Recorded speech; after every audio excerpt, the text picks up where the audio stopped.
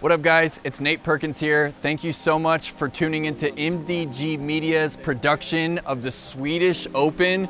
We've got an exciting final round ahead for you guys, but before, we wanted to announce a huge giveaway. Clash Discs and myself and MDG are giving away a brand new Clash Disc Golf backpack full of Clash discs and the 2023 Tour Series lineup. To be eligible for this giveaway, all you have to do is 3 simple things. You have to subscribe to MDG Media on YouTube, Clash Discs on YouTube, and Perks of Disc Golf on YouTube, and you will be eligible to win this brand new Clash Disc Golf backpack full of discs. Thanks guys, enjoy the Swedish Open.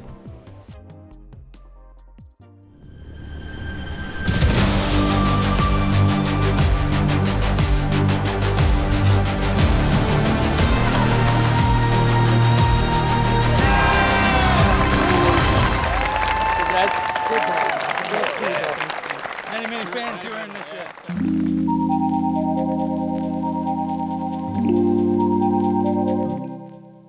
All right, everyone, welcome to the conclusion of EUROTOUR stop number 4, the Swedish Open.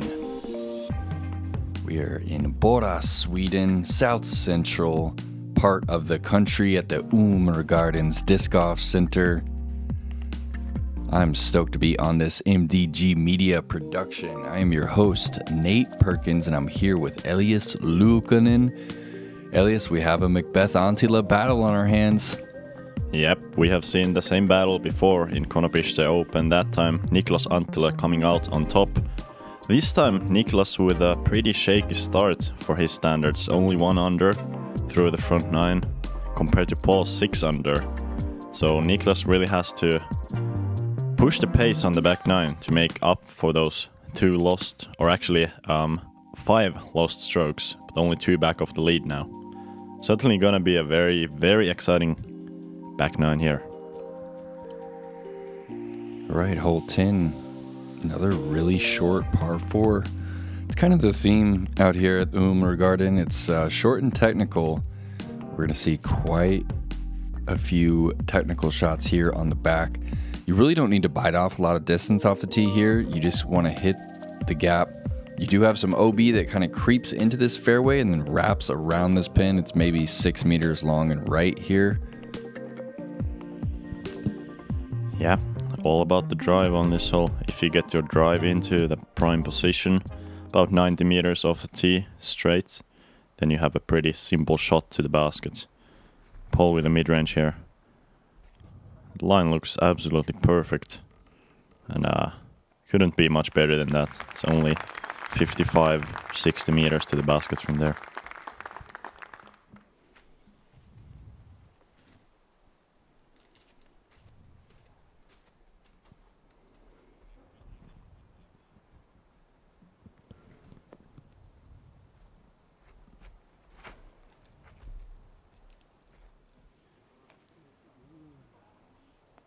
Oh, just a hair inside for Niklas, but he squeaks by that last tree.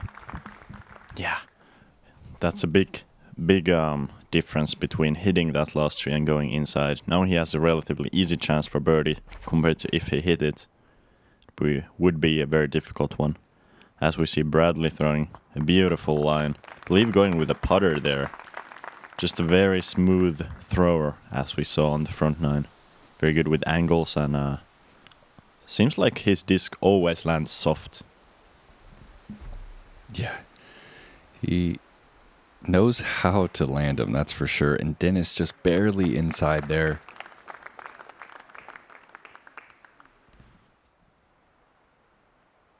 Tough angle here. He's going hyzer, but he needs it to flip up and ride straight for a little bit. All right, well thrown, just outside the circle. Yeah, and got over that OB area, which is most important. You don't want to get any extra strokes from there, as it's pretty easy to avoid. The OB is really not coming into play unless you hit some trees. Bradley there going through the back door on the right side of the green, and he's putting.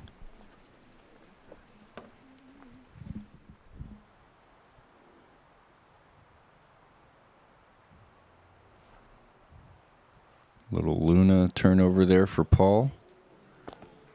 Needs to check up and gets a little tree love right there that could have potentially skated long. Yeah, that was a lot of speed. I don't think I'm lying if I said that that disc was certainly challenging the long side OB. So Niklas throws a beautiful forehand approach with the tactic. He's really confident and accurate with that disc, and you can see why. Yeah, it just flashes right in front of the chains. Let's go, Dennis. Oh, that is too good.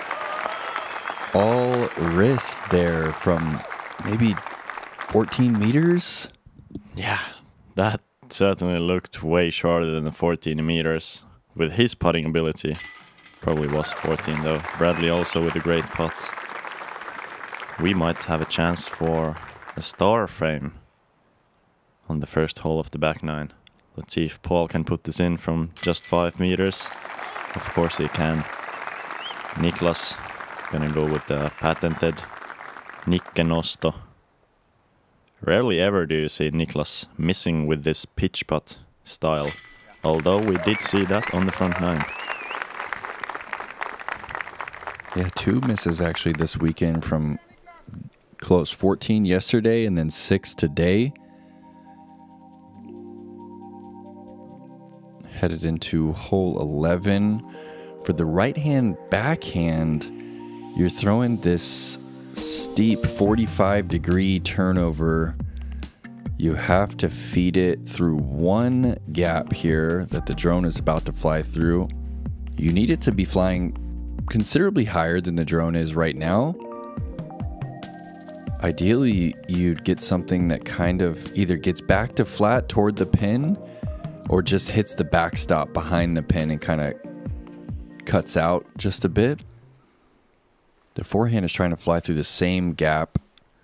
It's really easy to push this one too long or cut it too tight. Yeah, exactly.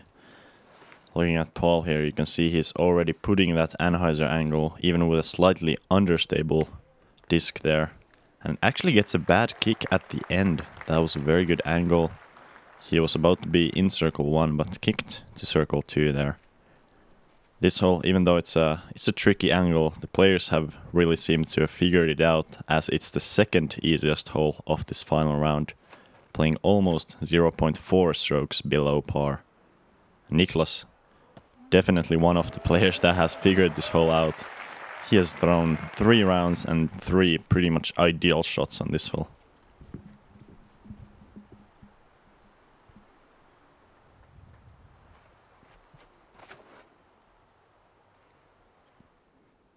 That looks a little wide, but it is just going to cruise on through the gap. What a beautiful turnover right there, man. Yeah, Bradley threw it so soft that even though it looks very wide out of the hand, it actually had time to come to the right. Great touch there. Dennis also pushing the long side just barely too much. That's a common mistake here, but it's very runnable putt from here. Or actually, looks like he's going with a forehand. I believe trying to run this in. Yeah, there's a little backstop here on 11.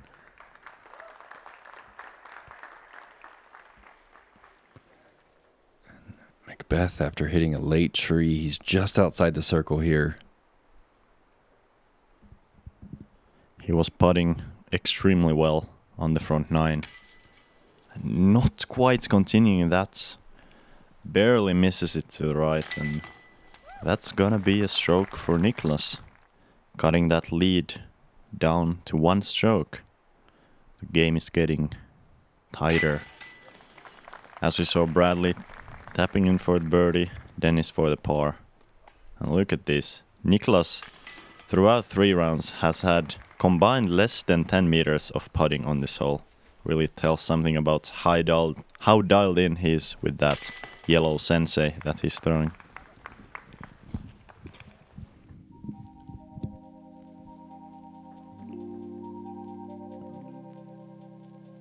Okay, hole 12, another soft par 4 here, just 161 meters. The first 110 meters is kind of dead straight. Few trees to miss. but the gap is pretty wide considering the distance. It gets a little more technical as we approach the green. There's kind of one gap to hit,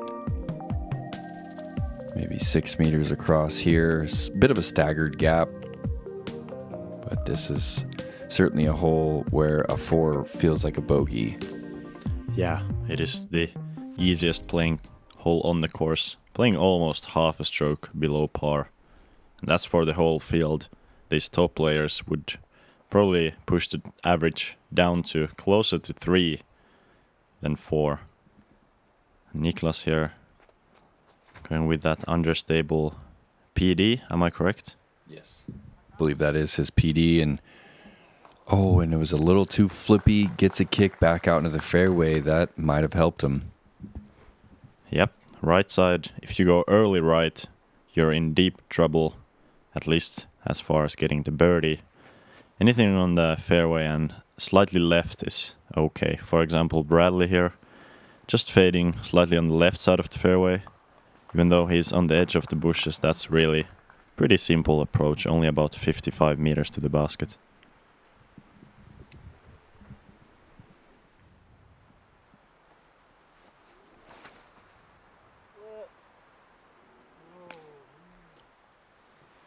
Paul Heisering out a bit. Might be okay in there, depending on how much he pushed into those trees.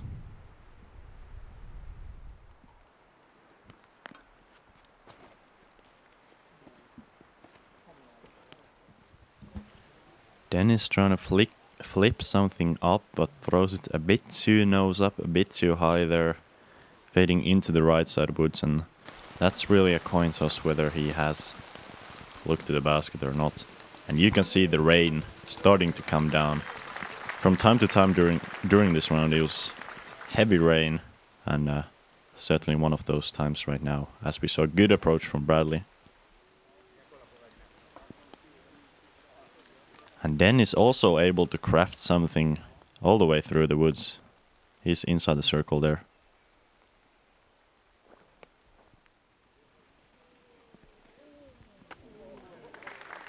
Yeah, and a crafty little hyzer there from Nikke.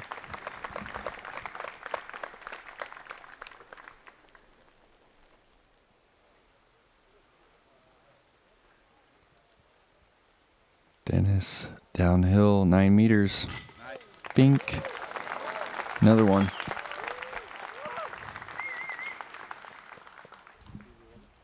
As we mentioned in the round 2, his quick, spinny, snappy putting motion comes from him being a former table tennis player, and his putting motion being very similar to that table tennis backhand loop stroke. So good muscle memory utilization there. As we see everybody on the carding the easy birdie on this hole. Gotta give a shout out to the Danish champ Hjalte Hensen for carding.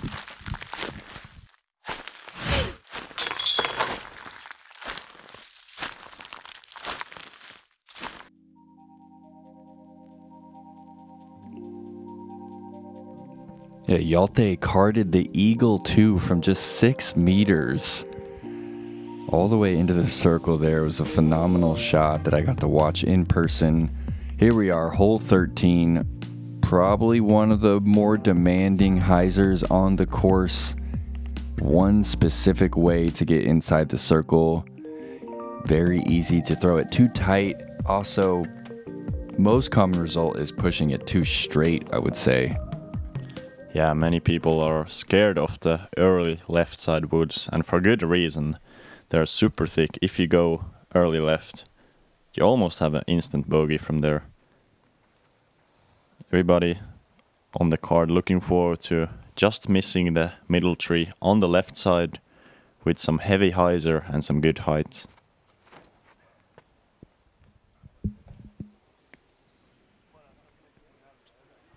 Just early? I couldn't quite see. It must have been early. Yeah, look just a touch early. You have to play it tight if you want to get all the way to the basket, but that was just a little bit too tight there. Let's see if Bradley can fix that mistake. Looks like he does, but this is pushing too far straight. That's the other common result. As you see, already battling with the far side trees. It's a really specific angle, as we said.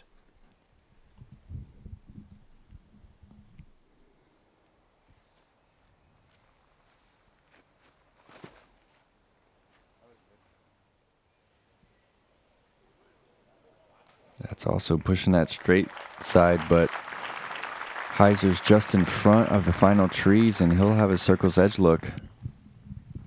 Yeah, that's a good result on this hole. Not many times you see people inside the circle.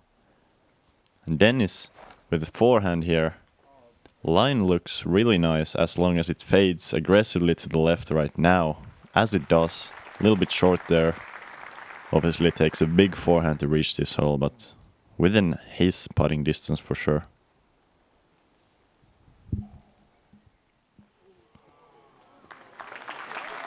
Wow, he was deep in there and well thrown to get himself to the bullseye's edge.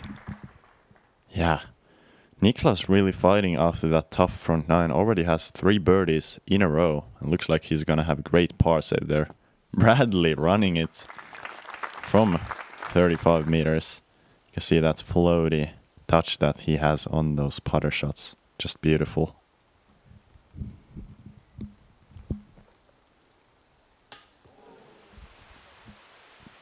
Great bid there from Dennis. Just gets that band. Wow. Paul McBeth, lone birdie. He moves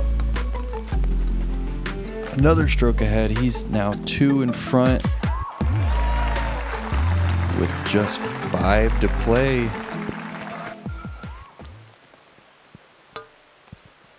Rain continues to pour down here at the Ymergårdens Disc Golf Center. Man, disc golf is so hard to play in the rain, Elias. Yeah, just the grip on the disc already, you know, landing the raindrops. The raindrops landing between the disc and your thumb. Even some of these shorter putts become so difficult when the discs get a little bit moist from the rain.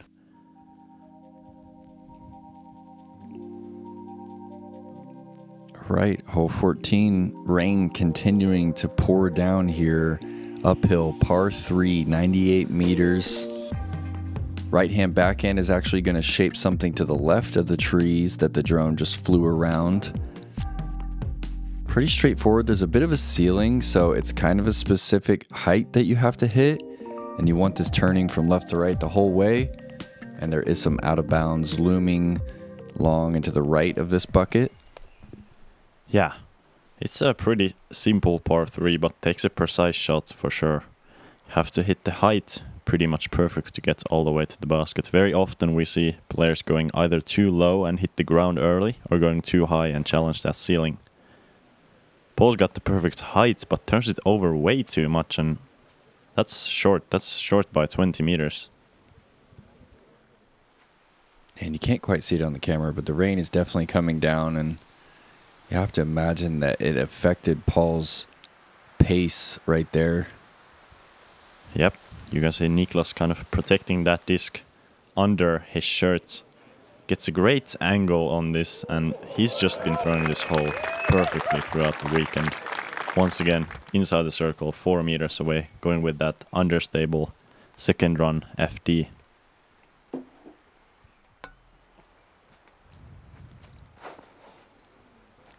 Bradley looks at his feet. Looks like he slipped there on the pad.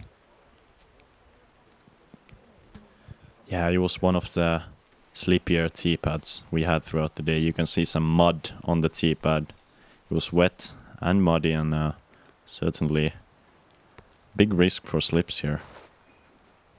As we see Dennis just getting around those middle trees, hopefully pushing forward still, not going OB, and he's within putting distance.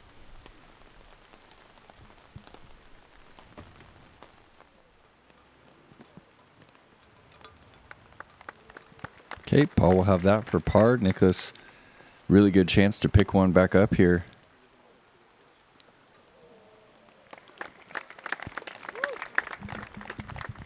Yeah, and feel like advantage Niklas as Dennis makes another great putt. An advantage Niklas because he can actually watch Paul make that par putt first. So a little bit of extra pressure on Paul, I believe, here. Although he makes it look very routine there.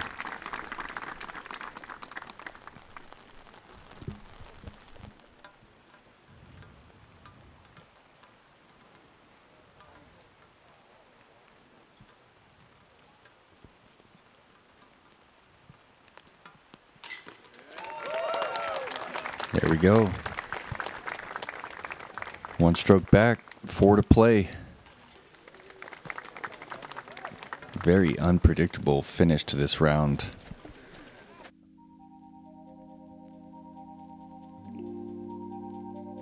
And hole 15, it's short, but it's spicy. 76 meters. Look how tight this first gap is. And then we had a ripping left to right off the tee. Most shots actually finish to the right of this pin, so you're left with this kind of ripping headwind straight at the out of bounds. OB is maybe, what, 4 meters from this pin. This is a tricky little hole. Yeah, very tricky, and the most important thing here, hit the gap. It's a very tight gap off the tee. Second most important thing, move right before those backside trees come into play. If you hit the backside trees, anything can happen. You can kick left OB, you can stay right there. You're probably not going to have much of a chance for birdie. We have seen Niklas play this conservative forehand just through the gap and get it into play into about 10 meters on the right side of the basket. And he's there once again in the bushes this time, and that's a really, really difficult putt.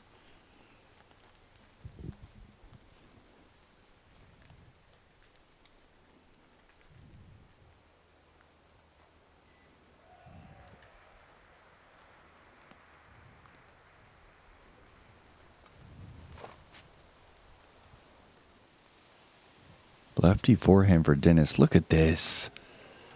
That is beautiful. That shape makes sense. Yeah, I feel like it really suits the left-hand forehand or the right-hand backhand. It's just a matter of hitting the gap with the right-hand backhand is very difficult for most right-handed players. Dennis obviously able to see the gap all the way through the shot with that forehand. Let's see if Paul can do it with the backhand. No, he doesn't. And the big kick left goes OB. That's a huge swing. Wow. Big moment there. He's bogey at best. Going to be 25 meters from the pin. Bradley needed a little help there, and he gets it.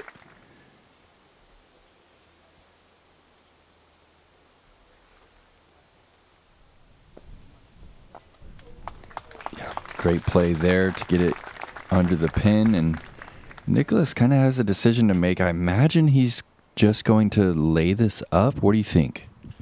Yeah, interesting to see. I have no idea what he's going to do. Looks like he's actually running it, but you can see it's a strong headwind here. Airballs it, and I believe he does stay safe there, but has still some sort of a par putt left. Certainly no tap in there. You can see Niklas's disc at around 7 meters. High pressure putt. This is to tie McBeth for the lead. Wow, big moment in the round there. You can see the sun coming back out. Looks like the rain has stopped for a brief moment. Yeah, it's hard to really tell on camera how hard that wind was ripping, but I was slightly surprised to see Niklas run that putt toward the OB into that head right to left. Yeah, but I'm sure he was confident in his ability to keep that disc short enough to not go OB. And we saw the great comebacker.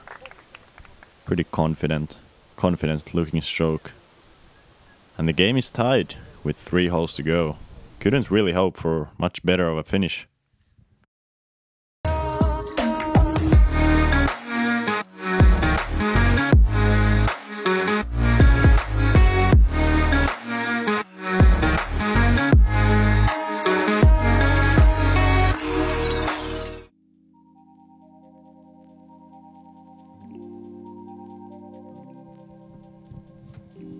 Hole 16.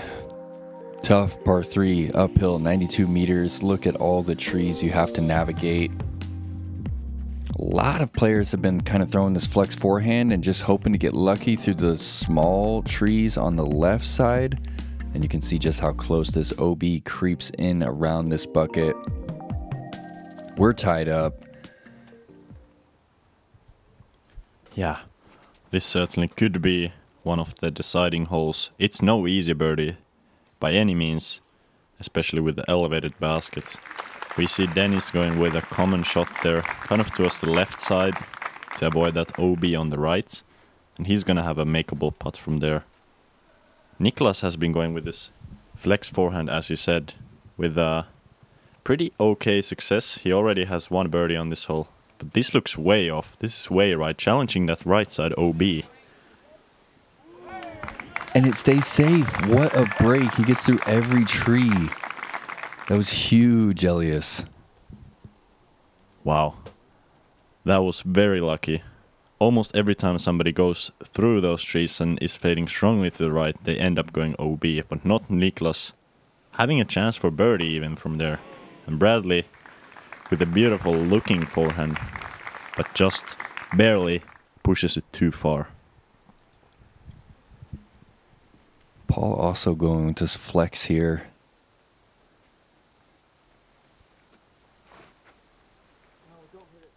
Kind of pulls it a little bit, but there's windows, and he finds it. Unreal. He's 3 meters from the pin. I think Niklas is probably closer to 9 meters over there. Yeah, Paul with a pretty much guaranteed birdie as Bradley makes it from outside the circle to the elevated basket. Let's take another look. The crowd is super excited.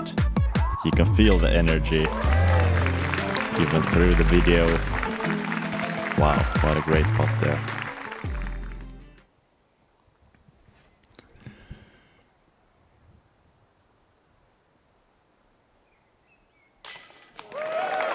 Committed putt, fist pump as it catches on the left side and drops into the bucket. Wow.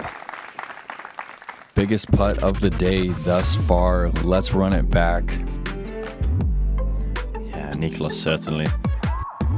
He's a player, one for the battle. I'm sure he enjoys this tight match-off against Paul McBeth going down the stretch. Just insane mental strength to make that, as Dennis also makes it from 9 meters. Super casual, bangs it in the middle. Paul in for the birdie as well. We're knotted up at 24 under par. We have just 2 holes left to play. We got a pretty short walk up this hill.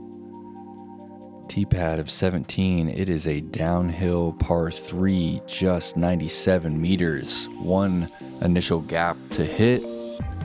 Little OB on the right side of the fairway, and then a drop off behind and to the left of this pin.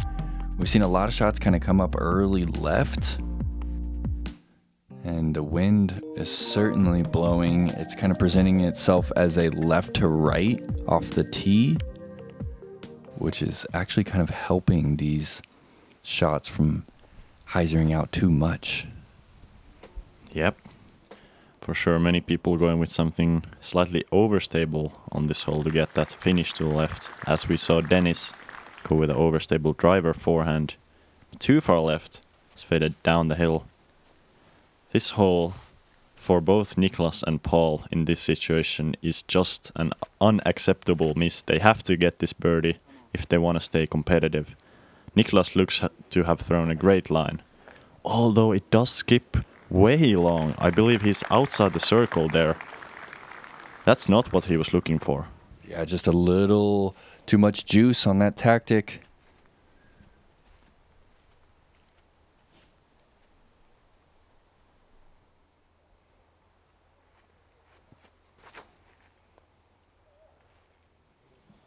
Beautiful shape from Bradley, getting it up to flat. Scooting up into the mulch there, and Bradley is making a good case for a solo third place finish. Big moment for Paul. I believe he's got zone. Yeah, overstable zone here. Trying to hit it flat towards the right side. Hopefully get that fade at the end. A little bit low, but gonna take that forward pushing skip, and he's inside the circle. Advantage Paul here, since Niklas is outside the circle and Paul is easily in.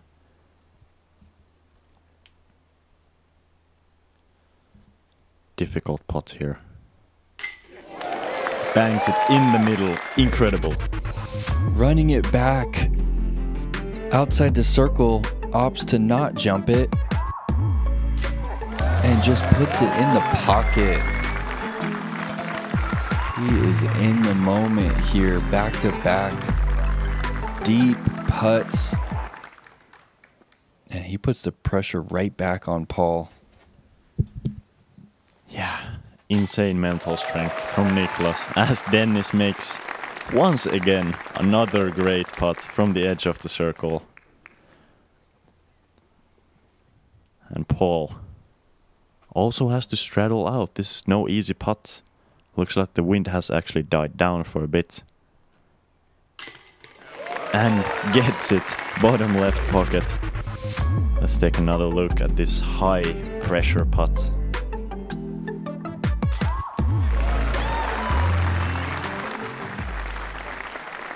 Wow, we really are going to be tied heading into the final hole here at the Swedish Open. This couldn't get any more exciting. Great birdie from Bradley. He's putting together a solid round. He's at 8 down. All right. It is the single hardest hole on the course, no doubt about it. Decent headwind right to left today makes this tee shot so demanding. You get it 2 turned, it's gonna hold your disc on that turn, and you're gonna find that OB on the right side. That's that rock wall. There's that mandatory on the left side. You have to navigate to the right of. So if you hyzer too much, you're up on this hillside. You have to throw this touchy little layup to then approach this basket that's up on this hill. This only makes sense that we're tied heading into the hardest hole on the course. Yeah, and the hardest hole on the course, proving its teeth. Actually, only one birdie has been taken on this hole so far throughout the day. Birdie here from any of these players would go a long way. Niklas, good looking line. Swinging back into the fairway, gets the last tree. Unbelievable. That was swinging back to perfection. Niklas couldn't believe it. He thought he threw the perfect tee shot. I thought he threw the perfect tee shot. The angle was looking so good. It was definitely fading back to the fairway. Hits the last tree, unfortunately. Dennis there, airing out on the better side to miss, which is the left. Difficult hillside to contend there with, but it's not OB and still a chance for par, as he's also fighting for good position here.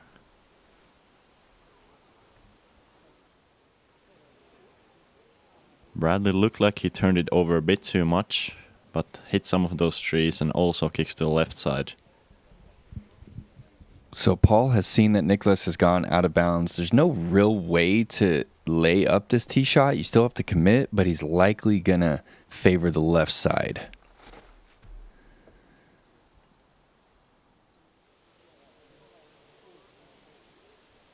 Getting a little drift there. That's definitely the best tee shot he's thrown all weekend, and that's in a good position. He's just gonna have a little hyzer around that mandatory. Yeah, I believe that's gonna be a very difficult birdie position, but par very much in play from there. And much easier than for Niklas, since Niklas still has about 120 meters back to the basket. As we see Bradley pitching around the corner, that's a good shot. Gonna have a pretty easy approach to the green from there.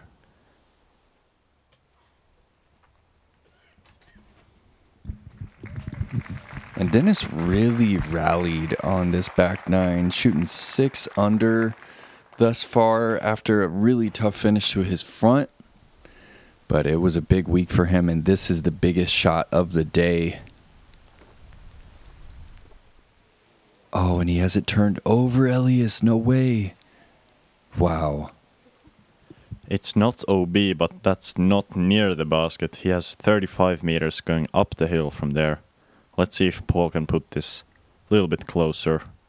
That shot took a lot of pressure out of Paul. He goes inside hyzer through a tight gap and is actually a bit closer than Niklas. So big advantage Paul here, having thrown one less shot, well, one less stroke on the scorecard and still being closer.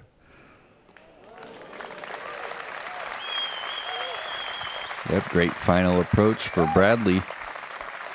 Good showing for him this weekend. I believe that's going to cement his third place finish. Him and Luukkonen both finishing on the podium this weekend. It's got to be pretty cool for the couple.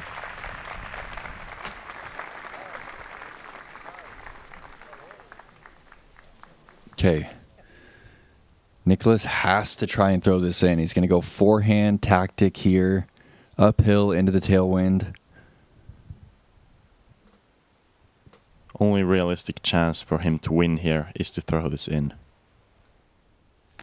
And comes up short. So it's going to be just an easy layup for Paul. Paul is in circle too, but no reason to run it. He can just lay this up under the basket and walk away with the victory. Oh! Paul McBeth, I don't believe he was running that one, guys. He was laying it up and you could see the wind just lift it up and into the chains. We're gonna run it back here. You wouldn't be able to tell, but we did get confirmation later that he was just trying to put it under the bucket, just didn't want to leave it short, and the wind just carried it in. And that's actually going to be an 11 under par for Paul. And that it's going to be to take the course record away from Niklas and to take this title as well. That's his second EUROTOUR title this season. Yeah, what a finish. That's such an epic way to win, and hat off to Niklas for battling even after that difficult front nine, shooting 6 under in 8 holes on the back nine, just finishing with a bogey, coming up short to the man himself, Paul McBeth.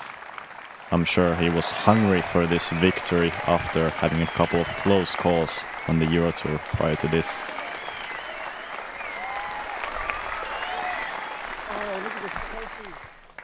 Swedish Open champion, Paul McBeth!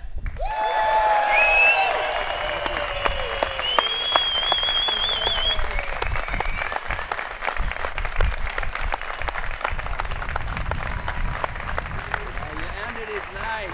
Yeah. Really good job.